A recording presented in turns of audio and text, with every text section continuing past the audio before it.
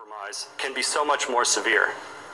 Tampering with an old-fashioned ballot box can affect a few hundred votes at most, but injecting a virus into a single computerized voting machine can potentially affect an entire election.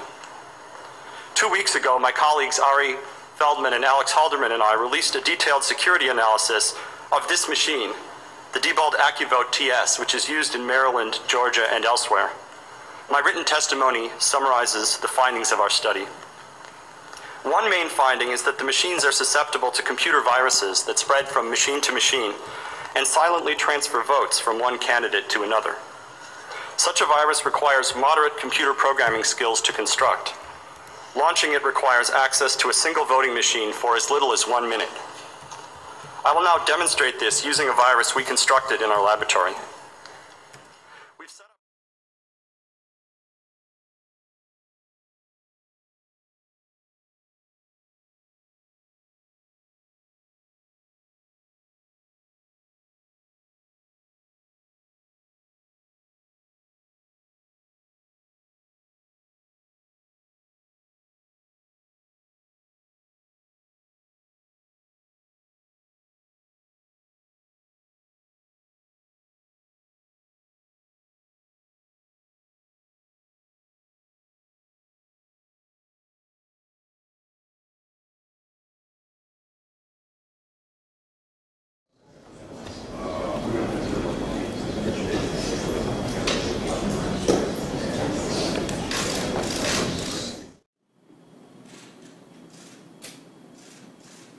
Thank you.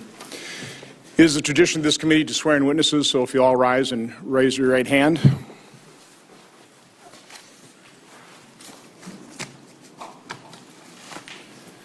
Do you swear the testimony you will give before this committee will be the truth, the whole truth, and nothing but the truth, so help you God?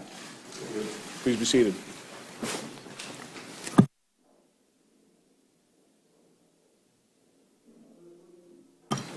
Our first witness is Secretary Jay Johnson. Secretary Johnson is the fourth Secretary of the Department of Homeland Security.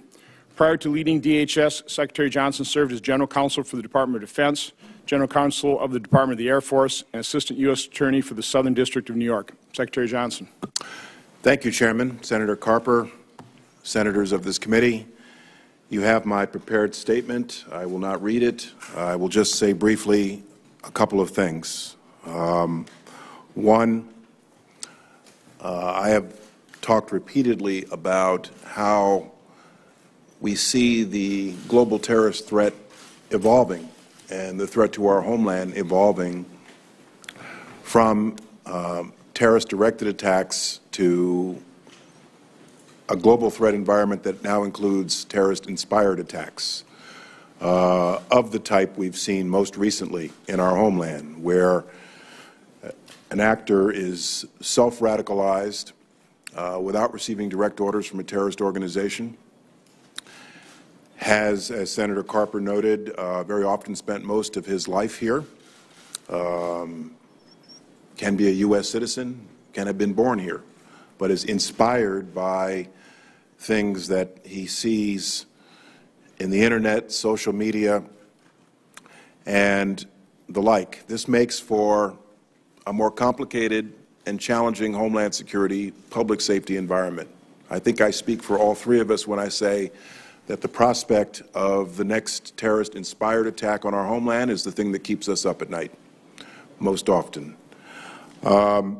Within the Department of Homeland Security, as you've noted, one of the things that I've been very active in promoting is our efforts at building community partnerships, particularly with American Muslim communities. I think in this environment it is critical that we do that, to encourage them. If you see something, say something. It can make a difference, to build bridges in terms of grant-making activity, resources, and the like. And what are the things we need to learn from this? Because obviously we want to prevent it in the first place, but when something like this comes through your doors, we want to make sure it's followed up on so that we can do all we can with local law enforcement to stop these things before they start. Yeah, thank you, Senator.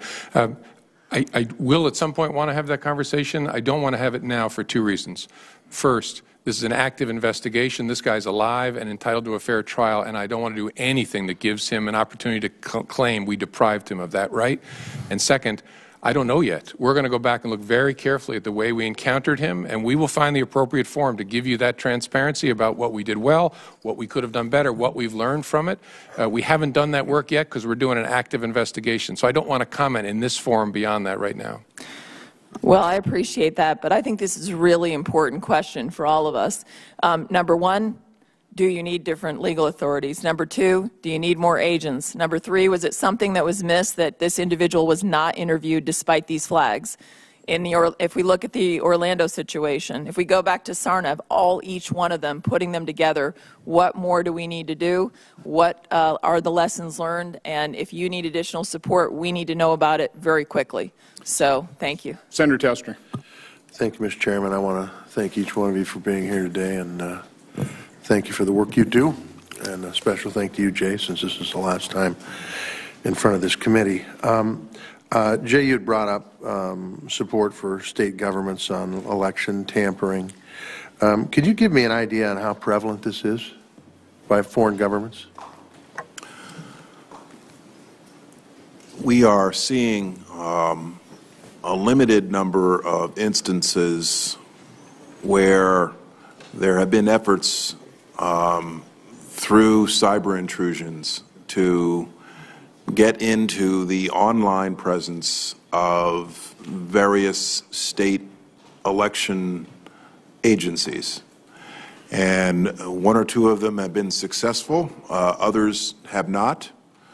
But more broadly, just in the general environment, Senator, that we're in, where we have an increasing level of sophistication with nation-state actors, hacktivists, and so forth, we've been out there saying to state election officials, if you need help, just ask us for it. So, and they're getting into the databases and changing the votes. That's what they're doing. No, that's not it. The matters are under active investigation. I think there's a limited amount we can say. Okay. But what we are seeing are efforts to get into voter registration rolls. Okay. The identity of registered voters, that things of that nature, and not to change a ballot count. Okay, and change those. So not to change votes, no. No, but to change so a person who would normally be registered would not be registered then? Is that what we're talking about? Or to register people who aren't registered? I cannot say that. Okay. No, I cannot say that. All right. And is this coming from one particular country? I don't believe that we have reached a determination of that nature to that extent. Okay. We talk about the southern border a lot. I always talk about the northern border. Yes, you do. And I do want to talk about that for a second in the arena of communications. We have been told by folks who work under you on the ground on the northern border that there are gaps of communication on the northern border. Are you aware of those gaps? Number one. Yeah. Are you aware of those gaps in communication? Do they exist? It's something that I've heard about, and I know you have an interest in this. Frankly, I would not be surprised if there were some level of gaps in communications that should not exist. Right. And I guess the next question is then if you do have gaps, which is not unreasonable, it's something we need to work on, though, to get fixed, do you have workarounds on those gaps through local law enforcement or highway patrol or municipal sheriff departments, whatever it might be? I'd have to get back to you on that. Could you check on that? Because I think that's if we have dead zones in the northern border, that is a particular problem concern that, quite frankly, is pretty basic. And if you could find out and just let me know, sure, that would be great. I want to talk a little bit about, since this is your last meeting